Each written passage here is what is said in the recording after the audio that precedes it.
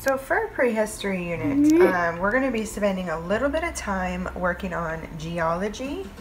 It should have been last week because this is when that was when we were learning about the formation of the Earth, but these just came in the mail today. So we're going to spend probably a few days working through some geology stuff, also learning about the formation of fossils, so it'll kind of work. We got this awesome book by Garret Romaine called Geology Lab for Kids, and it's got some really awesome projects in it I wanted to show you, and they're separated in a really nice way.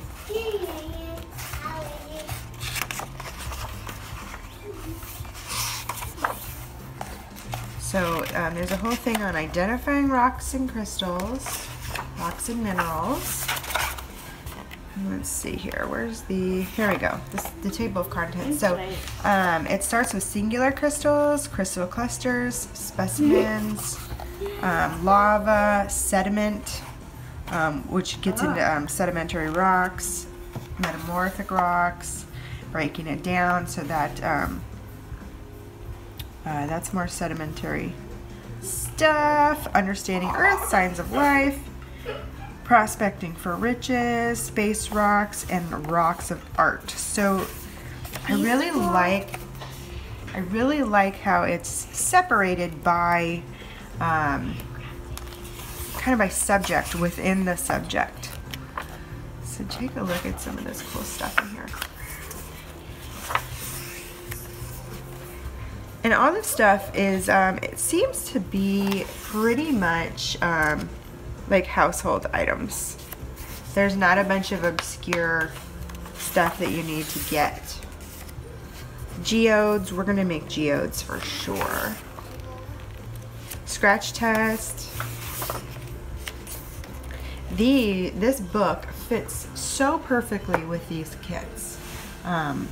This kit right here, the mineral science, it comes with a streak plate, a nail to test for hardness, and a little magnifier. Now this is to test the hardness and the streak color so that you can identify what minerals there are, and then you can go right in here and read over this one. And it also has, like I just showed you a second ago, the mineral identification. So I really like this one. Sediment science, and it has this whole section down here as to the why, the scientific reason behind what this experiment is for. So this is a really fun book. There's a series actually, and I also got the Astronomy Lab for Kids, which looks great. We will do some of that during when we study ancient Greece. So it's got animation lab for kids, art lab for kids, astronomy, clay, energy lab, gardening, kitchen, math, outdoor, paint, and Minecraft. Ooh, those look like a lot of fun. I kind of want to get all of them. Now that I see how much I like this one, I kind of want to get the rest of them. But let's take a look now at these rock science kits. So let's start with the mineral kit. We were just having a lot of fun with this one. We actually did a lab at the local mineral museum that did a project just like this. So, okay, we've got a bunch of different samples, and here's a little mineral identification key. We've got fluorite, feldspar, hematite, pyrite, quartz, calcite, and so on and so forth. These little kits are really cool. It breaks it down really nicely. There's a small pamphlet with a little bit of information in each one, but I definitely suggest these. And these are by Toy Smith. So here's the rock science kit. Okay, so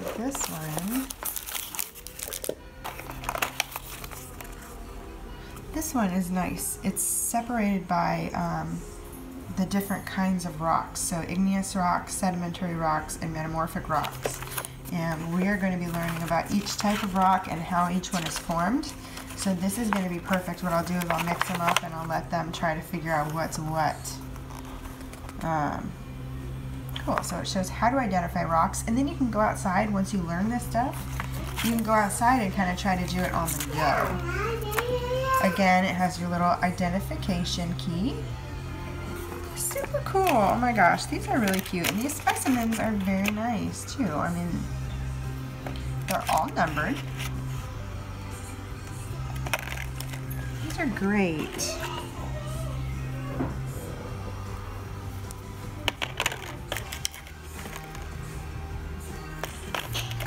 Great fun for the kids. Alright, I hope you enjoyed this quick little review of these products. I will go ahead and link the information for these things down in the comments, and if you're interested, go take a look.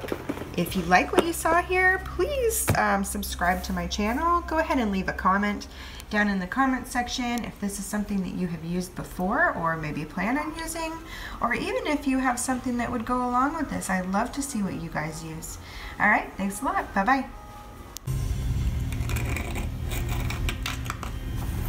So what color is the screek? It's pink. Pink?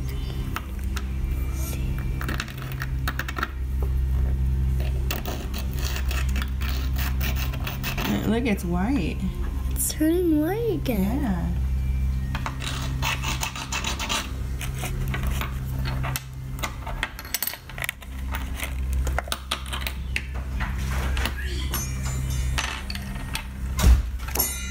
So what is that white stuff? That's the streak color. It's so clear right here. Oh, look at that one. Gets scratched pretty easily. I think that's the most hardness of 5.5, so it's like right in the middle. Whoa. Cool. Now see if you can make a streak on the streak plate. I wonder what color it's going to be. What do you think?